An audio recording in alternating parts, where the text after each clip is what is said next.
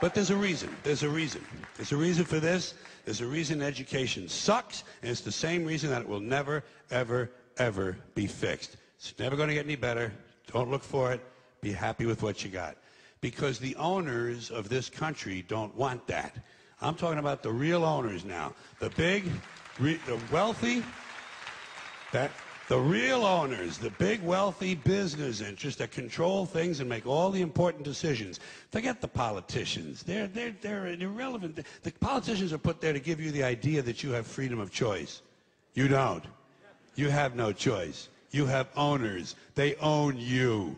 They own everything. They own all the important land. They own and control the corporations. They've long since bought and paid for the Senate, the Congress, the state houses, the city halls. They got the judges in their back pockets, and they own all the big all the big media companies. So they control just about all of the news and information you get to hear. They got you by the balls.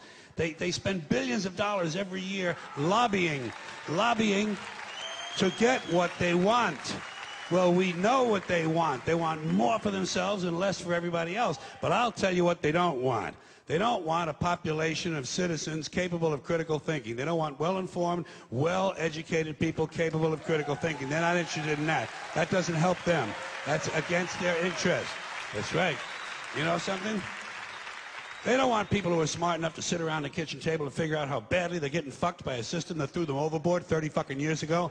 They don't want that. You know what they want? They want obedient workers. Obedient workers. People who are just smart enough to run the machines and do the paperwork and just dumb enough to passively accept all these increasingly shittier jobs with the lower pay, the longer hours, the reduced benefits, the end of overtime, and the vanishing pension that disappears the minute you go to collect it. And now they're coming for your Social Security money. They want your fucking retirement money. They want it back so they can give it to their criminal friends on Wall Street. And you know something? They'll get it. They'll get it all from you sooner or later because they own this fucking place. It's a big club, and you ain't in it.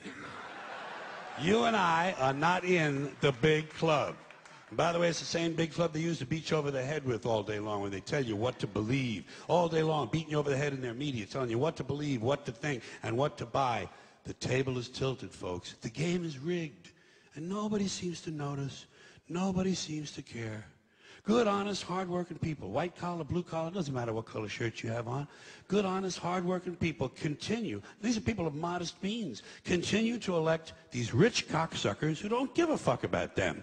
They don't give a fuck about you. They don't give a fuck about you. They don't care about you at all. At all. At all. Yeah. You know?